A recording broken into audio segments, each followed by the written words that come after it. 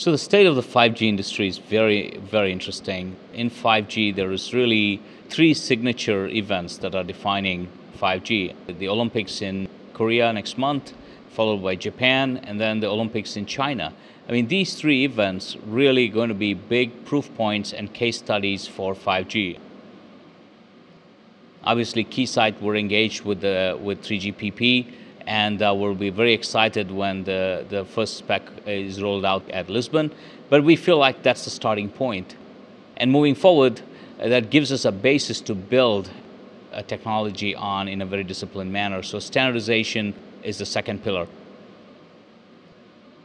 The third pillar in 5G is all the nations of the world that are investing to maintain technology in the regions. We see China placing a lot of emphasis on leadership in 5G through the IMT 2020.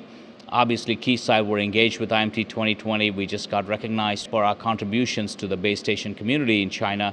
And we feel like the trial activity in China is going to teach us a lot about what it takes to deploy a technology like 5G to a massive market like China.